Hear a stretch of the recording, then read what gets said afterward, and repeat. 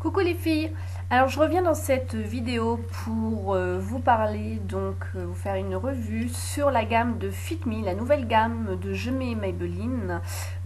Son but du fond de teint, donc de toute cette gamme, est de sublimer le teint par un fond de teint gel translucide et de ne pas masquer le teint avec des cires opaques. Voilà.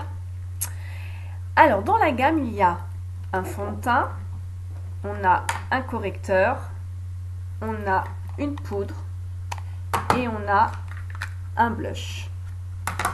Alors on va commencer par le fond de teint. Le fond de teint, donc vous voyez, il se présente comme ceci. On a le numéro de la carnation en bas, il est en vert, il est à pompe, c'est une texture qui est fluide et légère. Elle est facile à travailler, elle ne laisse pas de traces. On peut l'appliquer au doigt ou alors au pinceau, à votre choix, la façon dont vous travaillez votre teint habituel. Moi je la travaille au teint. À savoir que c'est un fond de teint qui hydrate, donc quand on applique notre crème hydratante et qu'on l'applique tout de suite derrière, il se peut, moi c'est ce qui m'arrive, donc en général quand je l'ai utilisé, je ne l'utilise sans crème hydratante parce qu'il hydrate, donc je me lave le visage et je le mets tout de suite derrière. Ça me tire pas la peau, hein. Donc ça par contre c'est un point positif. J'ai fait l'essai de mettre ma crème hydratante et le fond de teint a du mal à pénétrer, ça fait l'aspect, on voit les traces, ça fait un peu gras, enfin non ça va pas. Donc du coup maintenant si je l'applique sans crème hydratante vu qu'il hydrate, donc ça c'est vraiment un point positif qu'un fond de teint hydrate, ça c'est vraiment génial. En plus à pompe, il nous donne le débit qu'on veut au niveau de notre fond de teint, donc c'est vraiment le top. Par contre il est en vert. Donc c'est-à-dire que au niveau de la lumière, rangez-le, ne laissez pas votre fond de teint à la couleur dans votre salle de bain ou dans votre chambre. Il faut les ranger car c'est comme les parfums, il faut savoir que même les parfums, il faut les laisser dans leur emballage d'origine ou les ranger, hein, parce qu'entre l'humidité, les vapeurs et la lumière, donc ça peut faire tourner au niveau des fonds de teint. Donc voilà. Alors, en ce qui concerne les fonds de teint, il y a, enfin même sur toute la gamme, il y a pour 3 carnations, peau claire, peau moyenne, peau foncée. Alors, point positif, je vous ai dit, c'est un hydratant, la texture elle est fluide et légère, il pénètre bien. Par contre, ne vous attendez pas du tout, parce que c'est pas du tout le rôle de cette gamme-là, à ce qu'il vous couvre les imperfections. Hein, donc ça, ne vous attendez pas du tout à ça. C'est surtout plus pour un effet naturel. C'est pour ça qu'ils disent un gel translucide. Hein, donc bon, il fait pas effet gel, hein, mais c'est eux qui disent ça. Je vous montrerai, je vais vous le montrer tout de suite même. C'est eux qui parlent de ça. Vous voyez, le fond de teint, gel translucide pour sublimer votre teint. Donc voilà. Donc, voilà les points positifs pour ma part. Les points négatifs, c'est que c'est déjà le deuxième fond de teint que j'achète. Le premier, j'ai pris dans une teinte et pourtant j'ai une teinte claire. J'ai une carnation à peau claire. Donc j'ai acheté lui en premier, j'ai acheté lui en deuxième et là franchement j'en ai un peu ras le pompon parce que je ne trouve pas ma carnation. Je trouve que c'est mal expliqué quand on va l'acheter. Alors je l'achète en hypermarché. Effectivement, ils sont enveloppés, donc on ne peut pas essayer, il n'y a pas d'échantillon, il n'y a pas le moyen de savoir. Ils ont une petite plaquette où ils mettent les teintes claires, c'est de temps à temps, les teintes foncées de temps à temps, enfin voilà.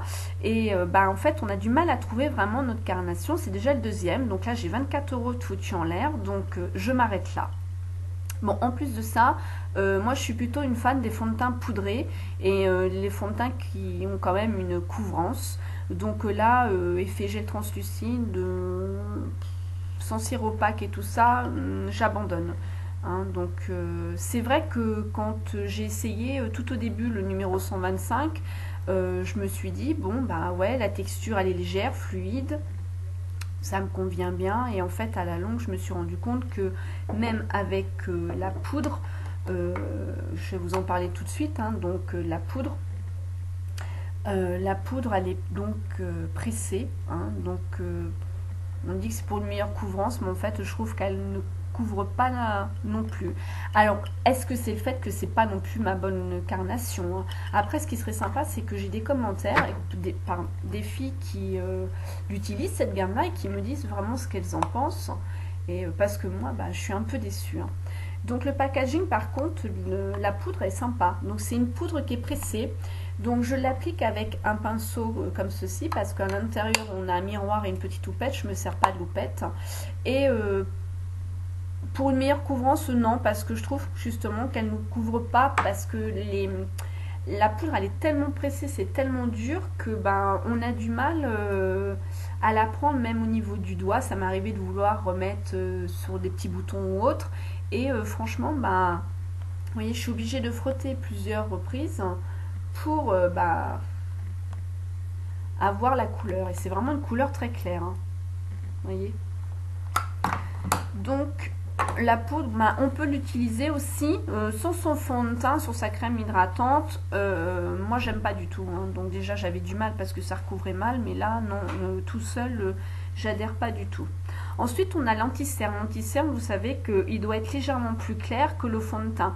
Pareil, ils ont qu'une gamme d'anti-cerne, une gamme de poudre, une gamme de blush pour les peaux claires comme moi. Donc, ils ont qu'une seule gamme. Donc, c'est-à-dire que vous pouvez prendre, je vais vous dire une bêtise, le numéro de 115 à 140.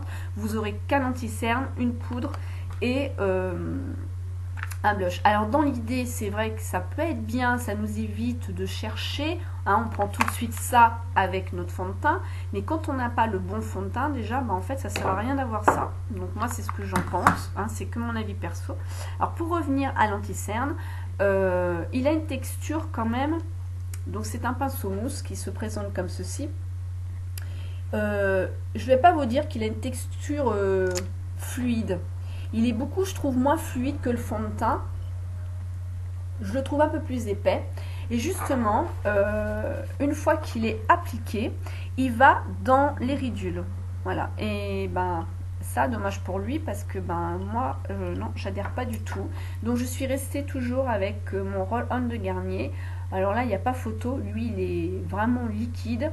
Il pénètre bien en dessous la paupière, hein, en tapotant, il rentre en plus, il pénètre assez vite.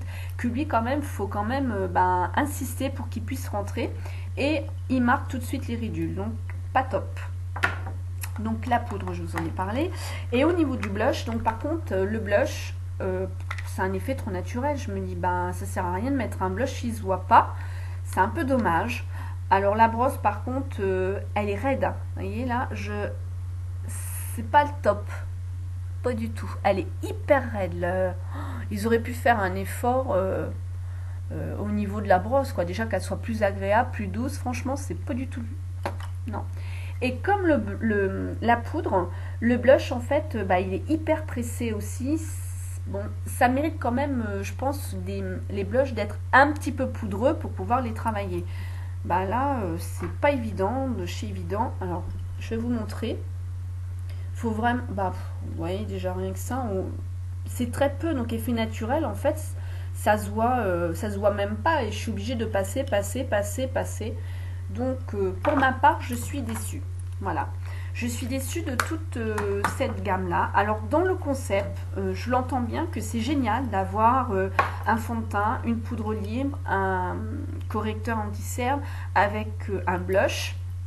Mais, je sais pas, il y a quelque chose qui m'échappe. Alors, peut-être que... alors déjà, au niveau fond de teint, je n'ai pas trouvé ma bonne carnation. Mais je me dis que si j'aurais trouvé ma bonne carnation, et la poudre et le reste... de toute façon, ne m'aurait pas convenu. Donc, voilà. Mais c'est pas évident, hein, parce qu'on n'a pas de conseillère beauté dans les hypermarchés. Et en fait, en gros, on se débrouille. Et on ne peut pas ouvrir non plus tous les fonds de teint pour l'essayer sur notre main. C'est franchement pas évident de faire au tape à l'œil. Et là, quand vous prenez le magazine, là c'est pareil. Ils vous mettent tous les fonds de teint, les carnations, mais ils ne vous mettent pas les numéros. Donc déjà, rien qu'en voyant ce numéro-là, bah on se dit on fait comment. Et la 220, ça commence à partir des teints médiums. Mais vous regardez la nénette, en plus ce mannequin-là, bah, on l'a connue tous, hein, elle est pour Je m'aime Maybelline. Elle est blanche, hein, elle n'a pas un teint médium, hein, donc je trouve que c'est un peu truqué le truc. Mais bon, c'est mon avis perso, hein, donc voilà. Ben voilà, cette revue elle est finie, donc je vous ai présenté cette gamme, ce que j'en pense. En tout cas, bah, je ne la rachèterai pas. Je vais mélanger mes deux autres fonds de teint avec un autre fond de teint qui est bah, pareil. J'avais acheté l'accord parfait et en fait le fond de teint que j'ai pris beaucoup trop foncé, comme on n'a pas pu essayer, donc bah, du coup je vais les mélanger pour finir tout ça. Je vais faire un marshmallow. Voilà, je vous fais plein de gros bisous. Les filles, je vous dis à bientôt dans d'autres vidéos. Et laissez-moi vos commentaires en dessous de cette vidéo. Dites-moi ce que vous avez pensé de cette gamme-là. Et voilà. Bye bye, à bientôt.